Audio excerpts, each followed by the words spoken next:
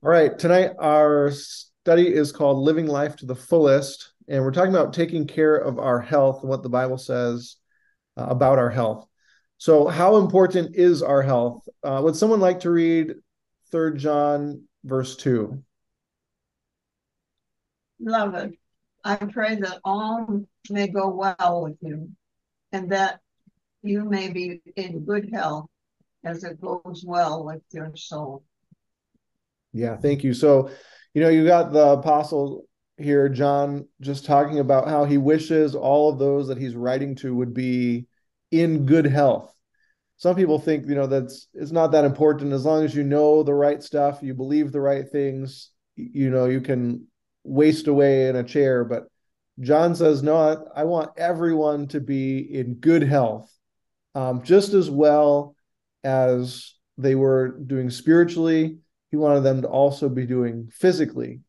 And this is an important part of, I think, the biblical understanding is that our a healthy body is better in tune with God. A clear mind is better able to discern what the Spirit is saying. So we want to do what we can to maintain our bodies because God created us, right? And the better we maintain our health, the more visible God will be to us and perhaps even through us. So, any thoughts or comments, Elder Frank? Question. The first part, I pray that all may go well with you. Is that something in addition to the health? Sounds So, good to me. what'd you say? It sounds good to me. Other things beside the health. Yeah. So, all, I hope all is going well with you. If I say that to you, of course, that's not health specific. So, all inclusive, and that you may be in good health. As it goes well with your soul. So he's saying, as it's going good spiritually, I want it to go good physically, and that everything will be going well. I like the positivity of this verse. He's really shining through. So why did God share principles of good health with his people? Would someone like to read Exodus 23, verse 25? You shall serve the Lord your God, and he will bless your bread and your water, and I will take sickness away from among you. All right, thanks. So in the book of Exodus, they were leaving Egypt. They were coming out from slavery, and God was telling them, some of the principles that would keep them healthy as a nation. And he said, serve the Lord, God will bless you. He's going to provide for you. And as you follow God's guidance, he says, I'm going to take sickness away from among you. Wouldn't that be nice not to ever be sick? Frank, you just told us earlier that you had a cold, getting over a cold. Wouldn't it be nice if we never had that? Yeah. I had one last week or a week and a half ago, and it was a tough one. But God promises to take sickness away from among you. So his plan for the nation of Israel was for them to follow his guidance. And as they did that, the sicknesses and the diseases of Egypt would not be in their nation. They would have different lifestyle that would avoid um, some of those diseases that Egyptians suffered with. And some of the archaeological evidence from and excavations and things that we know of from ancient Egypt is that they had a lot of the same diseases that we see today in Western societies. What sort of life does Jesus promise us? Anyone like to read this one? John 10:10. John 10:10. The thief comes only to steal and kill and destroy. I came that they may have life and have it abundantly. All right. So what does this verse mean? It sounds like the thief is Satan. What about specifically that second part? I came that they may have life and have it abundantly. He wants us to have an abundant life. Sure. Yeah, so not only is he granting us eternal life, but the life that we are living on earth, he wants it to be happy and healthy and enjoyable. Yeah. Yeah, exactly. It's not just to have um, you know, like the presence of Jesus. That's very important. That's what we want. That's what he's offering. But in every aspect of life, he's offering us a better, more abundant life. Abundant is not a word that you hear often, I think, in conversation these days, let alone about an abundant living. But what is an abundant life compared Full. compared to a regular life? Wonderful. Wonderful, full, a full life. Healthy. Say that Healthy. again. Healthy. Healthy. Yeah. Healthy. Yeah. So when Jesus came, his purpose was to make life better, in all aspects, right? So with the presence of Jesus, with health of body, clear mind, so all of that, a full, joy-filled, wonderful life. Um, and probably there's more that we could talk about when you think of abundantly. It's sort of like a superlative in my mind. Like there's not a better life that Jesus is offering. Um, I mean, I guess I said that wrong. There's not just a regular life. This is the best life that Jesus is offering. You get the idea. What does the Bible call our body? So we're looking at this verse from 1 Corinthians 6:19 and 20. Or do you not know that your body is a temple of the Holy Spirit within you, whom you have from God? You are not your own, for you are bought with a price. So glorify God in your body. Yeah, thanks for reading that. Some people have the attitude like, my body is mine. I can do what I want. Um, I'll eat what I want. If it tastes good, I'd rather have, 50 years of happiness eating whatever I want than, 50 years of misery and good health. I've heard that sentiment before. But God wants us to take care of our bodies because it's his temple, right? So, if God wants to dwell in us, then we ought to do our best to keep our body as best as we can for his glory. When It you also go ahead. it also has to do with choice. Every Mhm. moment of the day, we are making choices. Exactly. Um, Good choices come from a healthy body, a clear mind, right? So the greater clarity we have of thought, the better our choices are going to be. And that's what God wants. He wants to have a clear mind, not only to help us make good choices, but also to have a better connection with him, to hear his voice, to be able to discern his will, to know that when we pray, he's going to answer and have trust in him. All of that comes from the fact that our bodies are his temple, and it's not our bodies, it's his, because he bought us with a price. So his death on the cross, when he paid that price for our sins, he bought us. And so the admonition from this verse is to glorify God in your bodies. And I like this last phrase of the verse because we think, I'll glorify God with what I do or with what I say, by either, sharing how much I love God or by singing praises to him, or by giving to other people, what God, the blessing that God has given me.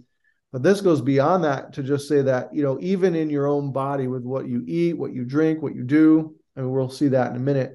But glorify God, not outwardly, but inwardly by making his temple a strong place to live.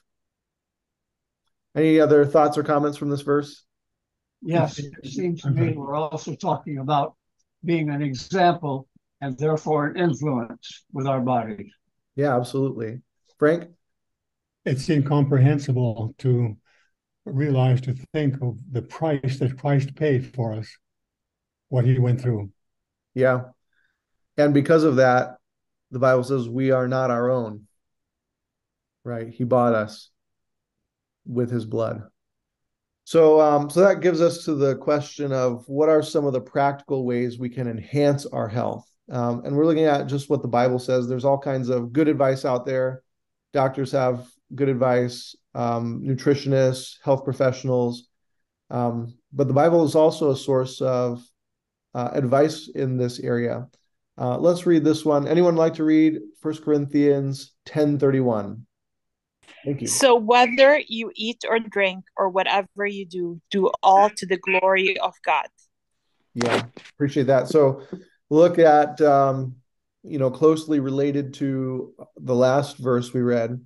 This one says, whatever you eat, whatever you drink, whatever you do.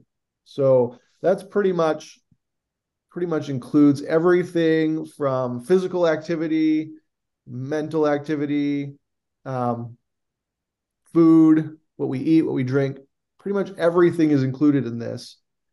So this is not just a plain diet of all protein or low carbs. This is everything under the umbrella of doing it for the glory of God. It's sort of a lifestyle, wouldn't you say? Yeah, Frank, go ahead. What about the importance of physical exercise? Yeah, do it for the glory of God, right?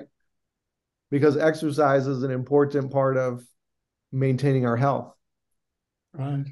So I like what the Bible says. It's not just a quick, do a 30-day weight loss program or, 20 days of gaining muscle program, whatever it might be, whatever the new trends are out there.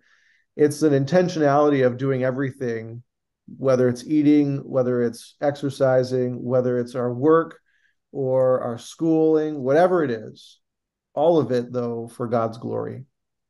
So when did God first speak to the human family about his plan to guide us in good health?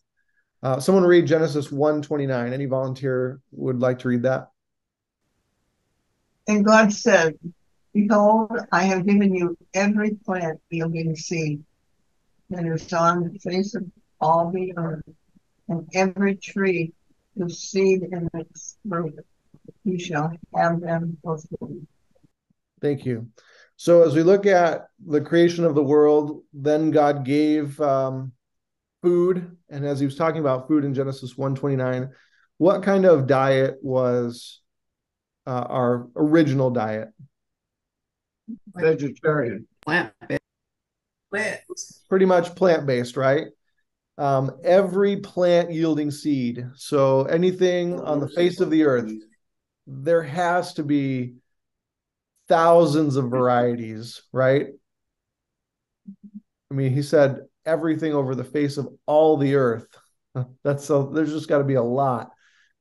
Every tree with seed in its fruit, you shall have them for food.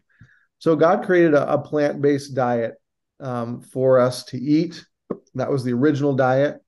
As many people know, there was no death until after sin. So there was no killing of animals or eating of their meat until later. But then we see, even a little bit later, there were some stipulations on what we could eat. So you have the introduction of animals as sacrifices of death. Evidently, somewhere along the lines, people started eating meat. And then in Leviticus, God gave us a little bit more instruction when God modified his original dietary plan for humanity. What restrictions did he place on what people should and should not eat? Someone read Leviticus 11, verse 3. Whatever parts the hoof and is cloven footed, and choose the cut among the animals you may eat. Yeah. Huh. Okay. Yeah. So there are some animals that God says we shouldn't eat. And he says anything that has a split hoof and chews the cud is good for food. You can eat it. That's animals like cows, right? Beef, sheep. Those are animals that chew the cud, have cloven hooves. Deer, But if it has a cloven hoof, but doesn't chew the cud or chews, or vice versa, basically, those things are not okay. Does that make sense? Go ahead. Yes. Question. The last part where it says, or chews the cud, the pork, the pig, has a cloven hoof, but it doesn't chew the cud. Yes. That itself is a proper example of what we must not eat. Yeah, thank you. I see a couple hands. I'll start with the Mecca and then we'll go to Betty. So, like you said, this is a time when there was a distinction, but the distinction actually went back to Genesis. Was it Genesis 6 or 7? Yeah, we got that in my next slide. Yes, with Noah. God had 7 of the clean go into the ark and 2 of the unclean go into the ark. And anyone that, and again, after they left the ark, Noah was permitted to eat meat because the plants and vegetation, or many of them, was destroyed because of the flood. But in Leviticus is where God is giving clearer insight into what constitutes clean and what constitutes unclean. But that was known even in Noah's time. Yeah, absolutely. And we'll see that again in a moment on the next slide, just to reinforce what you said. This distinction is not new in Leviticus 11. Absolutely. Betty. Yes, I was thinking about the meat that we eat now, where they're injected with different hormones and things to make them grow.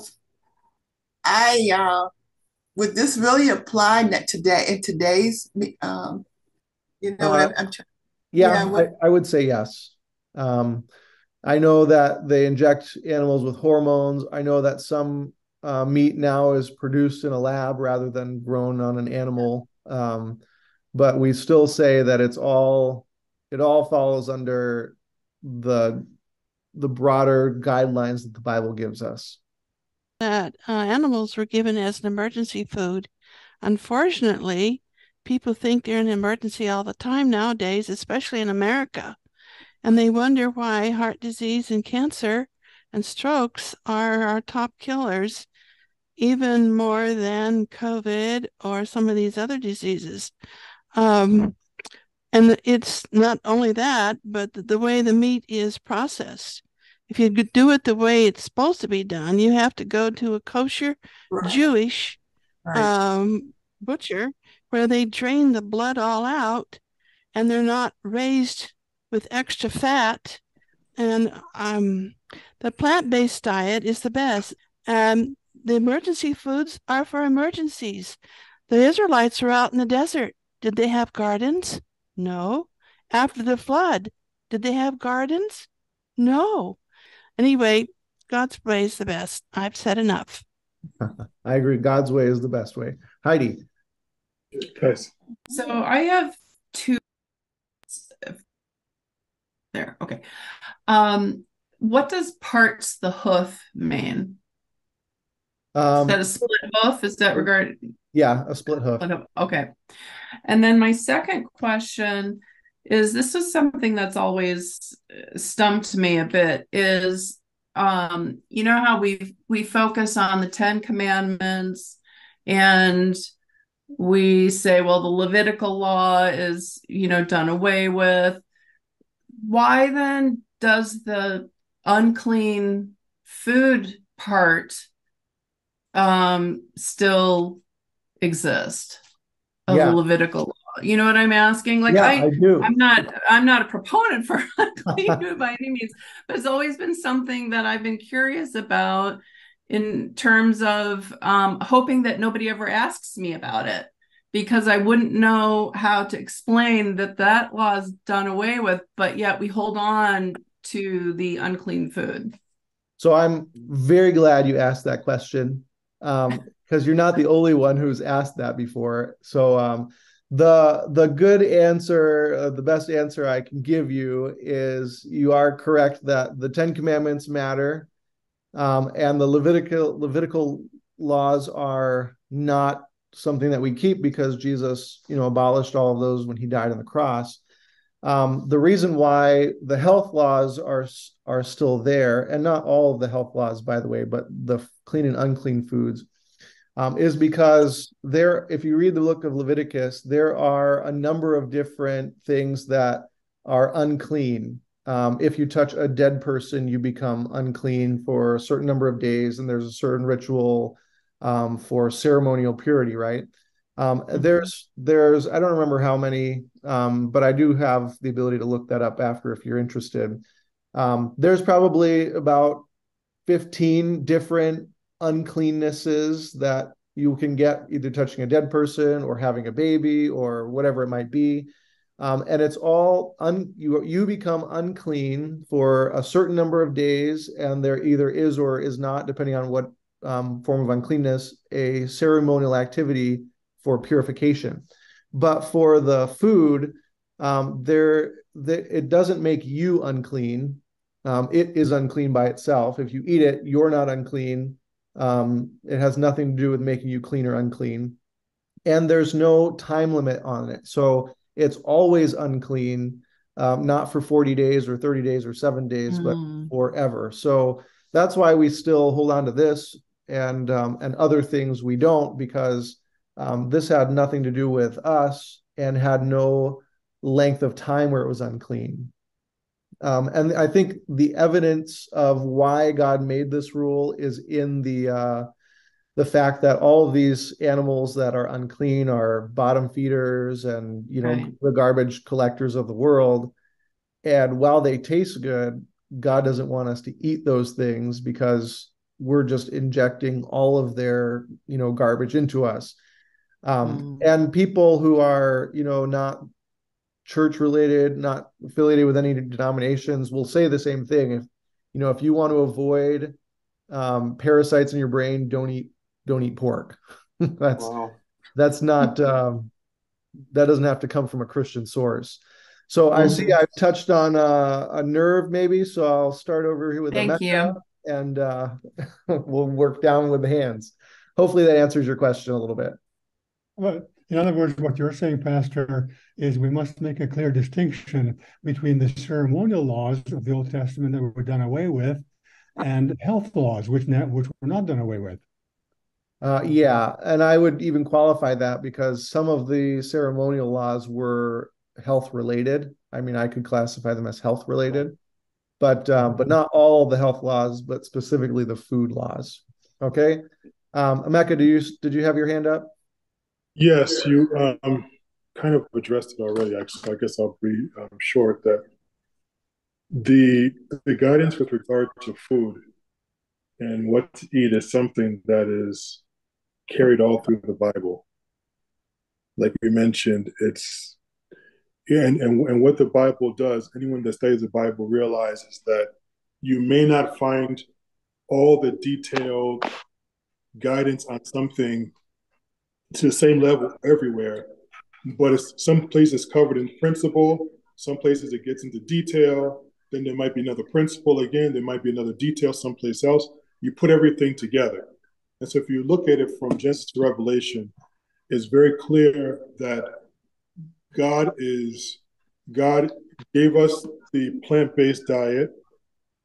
He made allowances because of some circumstances for meat eating, but the goal is to get us to a plant-based diet. I'm sure you're going to cover in the slides that in heaven, when God, takes his people either by translation or resurrection to heaven, whether those people had a plant-based diet or a meat diet, when they get to heaven, everyone's going to have a plant-based diet again.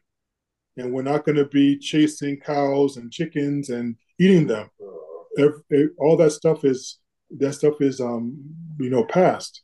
And so God, instead we're going to be eating the tree of life. And, and Isaiah talks about we're going to be planting and eating the fruit of our own vines. So God wants us to move closer to where he wants us to be, not just in other aspects of lifestyle, but even in our diet.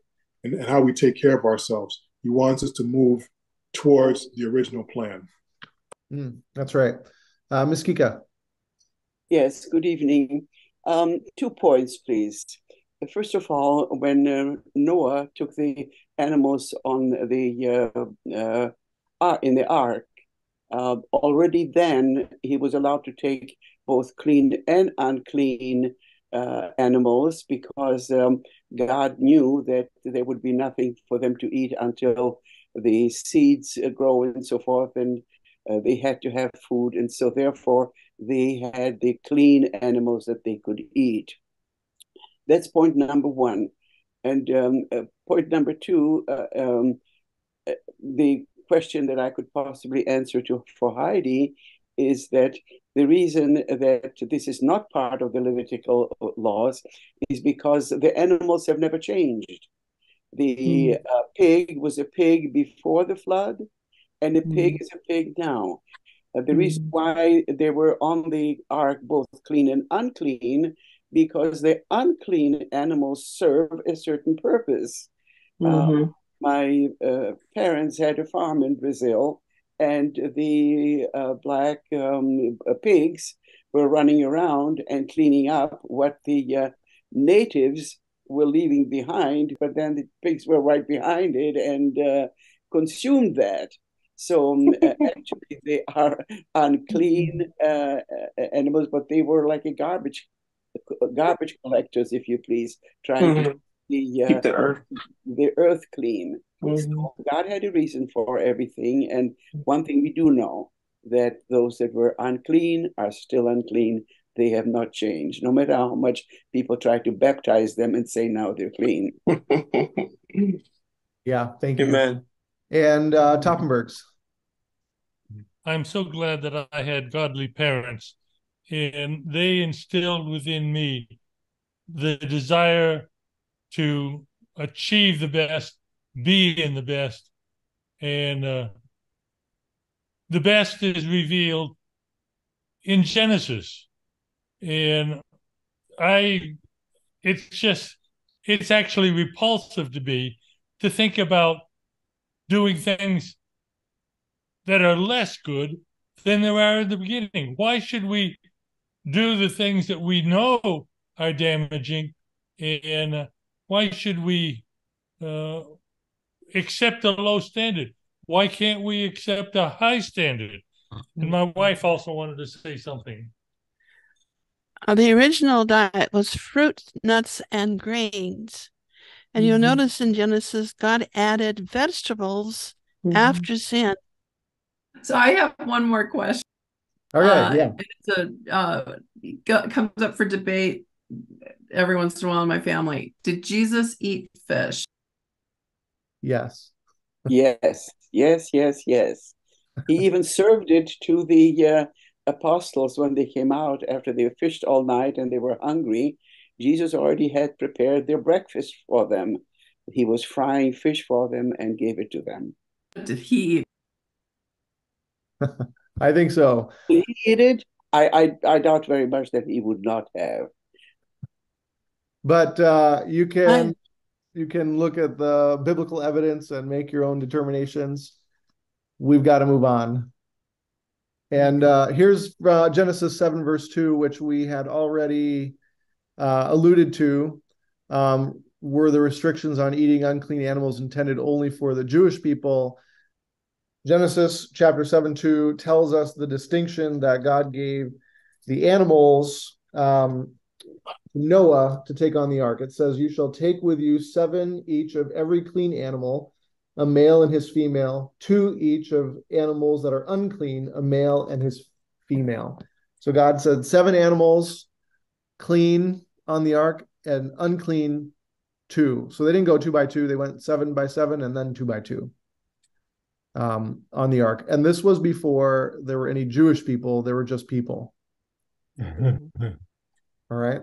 Any comments or questions on this? I think we hit this already once, so that's the distinction. So we'll get back to Leviticus 11, 9, and 10. Would someone like to read this for us? I could read it. Thank you. Leviticus 11, 9, and 10.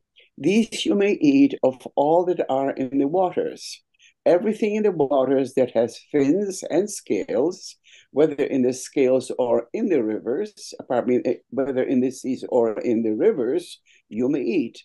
But anything in the seas or the rivers that does not have fins and scales, of the swarming creatures in the waters and of the living creatures that are in the waters, is detestable to you. Yeah. So thank you for reading that for us. Here we're looking at things with fins and scales. All right. Pretty simple. If your fish comes with fins and scales, then you can eat it. If it doesn't have fins and scales, it's unclean. Don't eat it.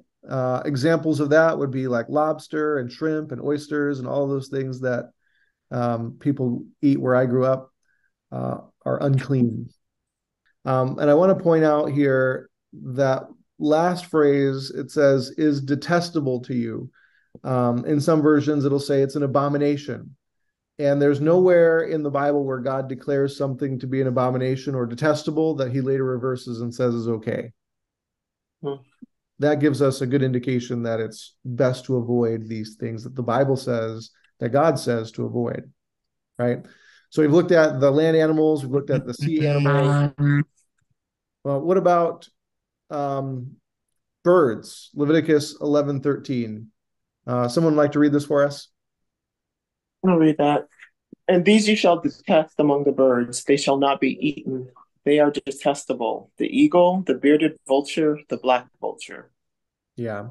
And there's if you read on the next few verses, there's a whole list of other birds that are not good. But things like chicken, turkey, those are clean. Those were permitted for consumption. Make sense? Mm-hmm. So you'll have to give up your camel burgers, all those oysters and fish that are all the bottom feeders, fins and sea scales, roaches, the bottom feeders, yeah. All those things are not for our consumption. Right. Any other comments? We're going to move off the food and move over to the beverages. Question. The reason the eagle and the others, the black eagle and the vulture, are not supposed to be eaten is because of what they eat, because of their diet. Mm-hmm. Yeah. Just like the pig and the other things too. Yep. Basically, if they're scavengers, they're not for food. Good observation.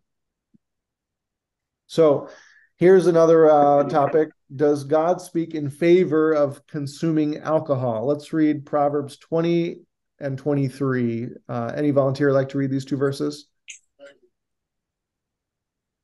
I'll read them. Proverbs 20, verse 1. Wine is a mocker, strong drink a brawler, and whoever is led astray by it is not wise. And Proverbs 23, 31 through 33 says, do not look at wine when it is red, when it sparkles in the cup and goes down smoothly. In the end, it bites like a serpent and stings like an adder. Your eyes will see strange things, and your heart utter perverse things. Mm-hmm. So here's two examples of what the Bible says about wine, about alcohol. Fermented, you can clearly tell in Proverbs 23 that this is talking about fermented grape juice, right? It's not talking about fresh grape juice. It's talking about when it sparkles, when it goes down smoothly, it bites. And your eyes see strange things. Nobody's ever experienced that by drinking grape juice, Welch's or St. Julian's or whatever variety of grape juice you like. This is talking about alcohol. So the Bible does talk about drinking alcohol in an unfavorable light. There's examples of people who are drinking alcohol, but they're never portrayed positively.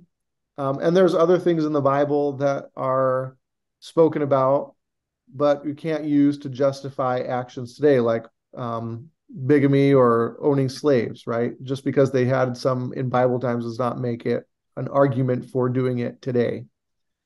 So what what we see here is that there's a differentiation in wine in the Bible.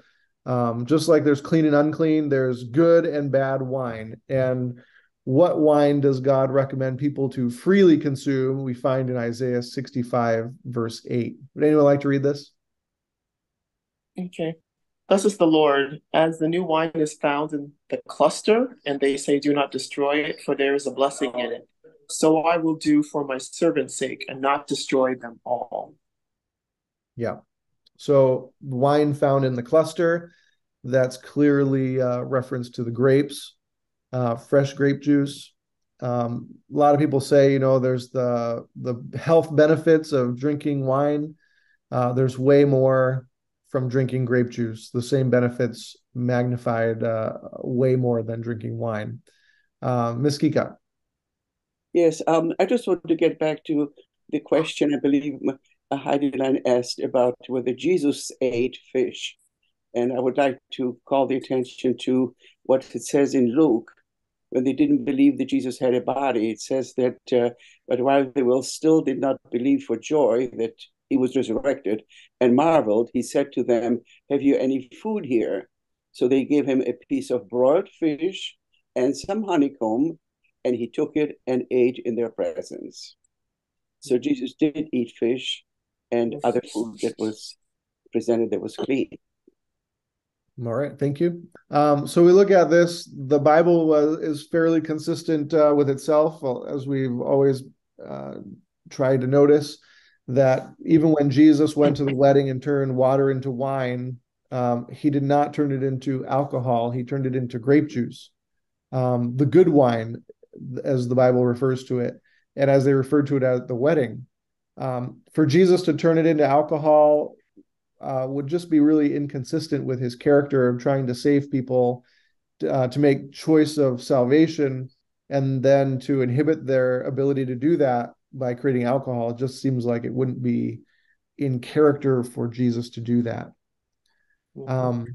So that's what the Bible says about alcohol. We would say that if it doesn't enhance your body, if it doesn't bring health to your body, probably avoid it, right?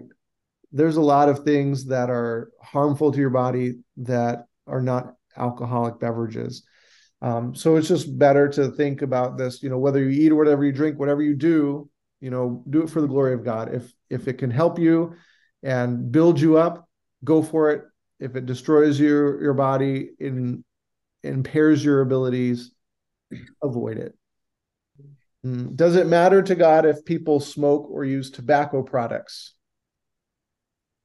This one probably wouldn't have been the first verse to come to your mind, but Jesus cares about our bodies. The Bible writers clearly cared about the health of the people they were writing to.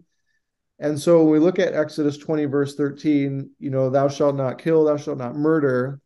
Science reveals that every cigarette smoked causes a lot of harm on our mind and our bodies.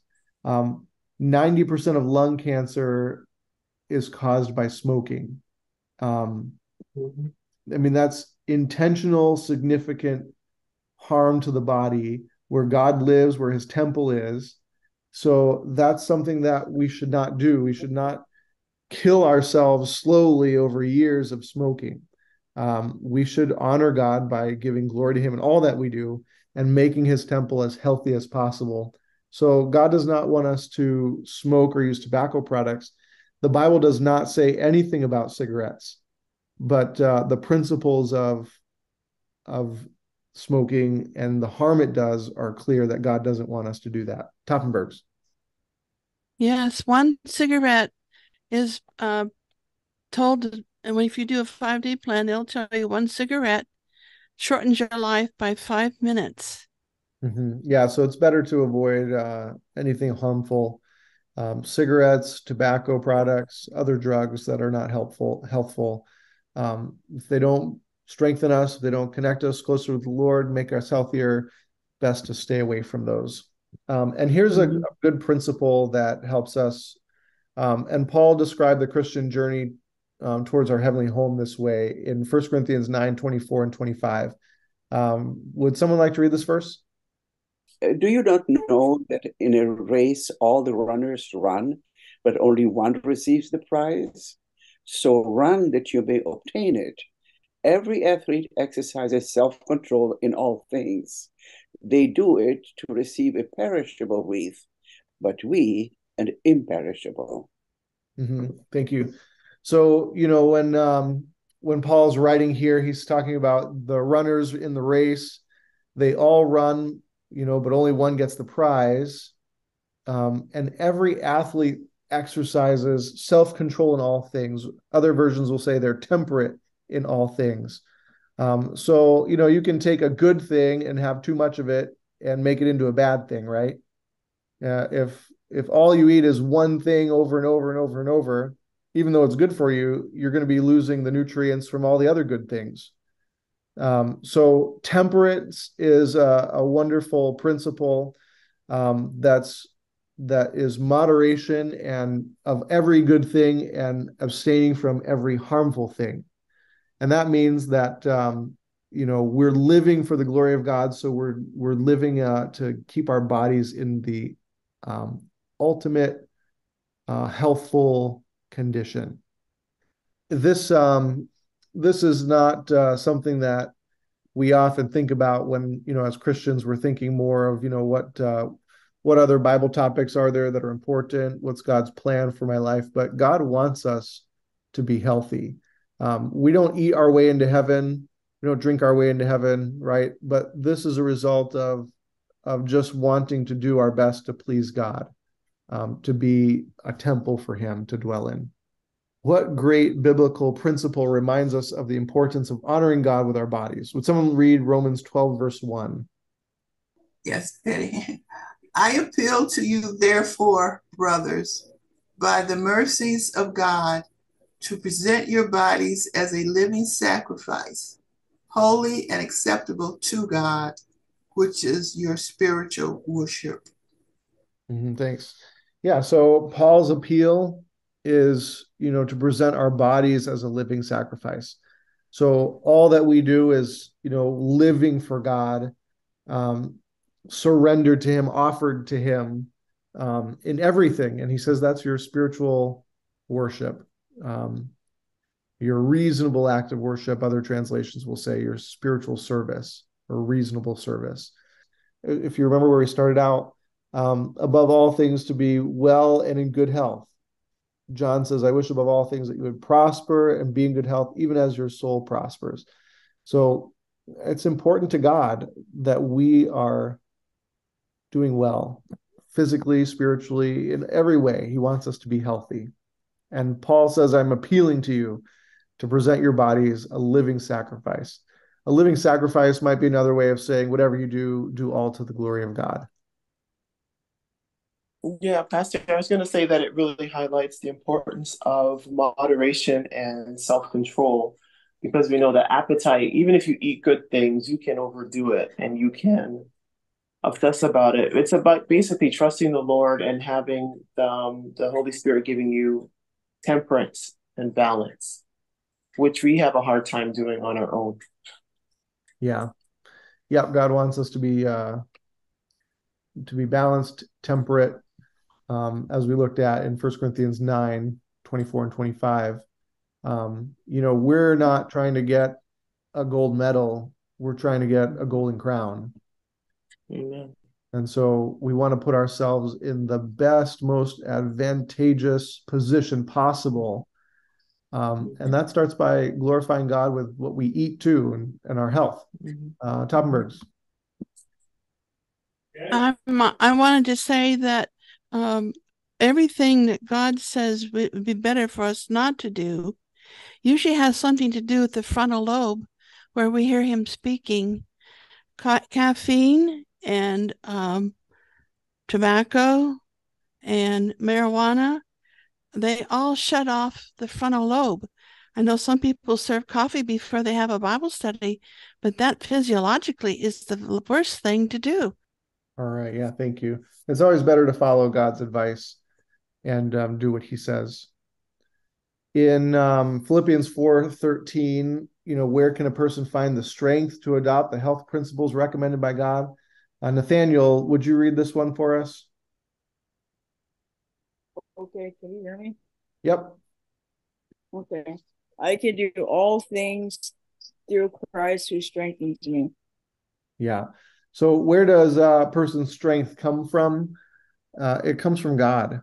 You might think, I can't do that. I can't give up all of these foods that I love, or I can't, these beverages that I enjoy. But through God's strength, we can. God gives us the Holy Spirit. He gives us, what we need to change our lives. But it's His strength. When you're committed to living for God's glory, He's gonna do a work in your heart that makes it possible where you don't desire those things anymore. So what seems impossible for us in our own human weakness is possible with God's strength. And He can help anybody enjoy the blessings that He wants us to have by following His health principles. So I want to encourage all of us that are here and all those that are listening that, through God's power, things that might seem impossible are possible.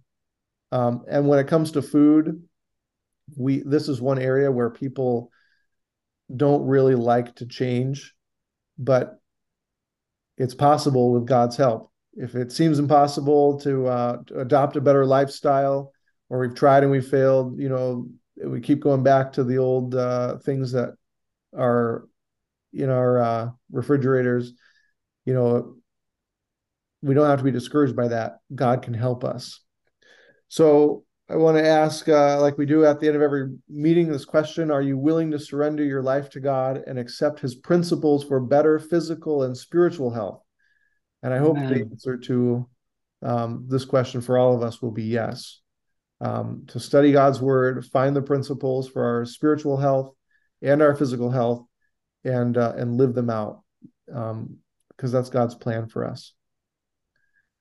Please bow your heads with me. We'll have a word of prayer to end our study. Lord, I want to pray that you will give us help and encouragement to live out the principles that are set out in your word, that we would have a clear and constant connection with you, that our bodies will be a place where you will long to live and dwell, because we have created a place where you can live. Our bodies are the temple of the Holy Spirit. We've been called to glorify you. Help us to be temperate in all things and to experience the abundant life that Jesus promises. In Jesus' name we pray. Amen.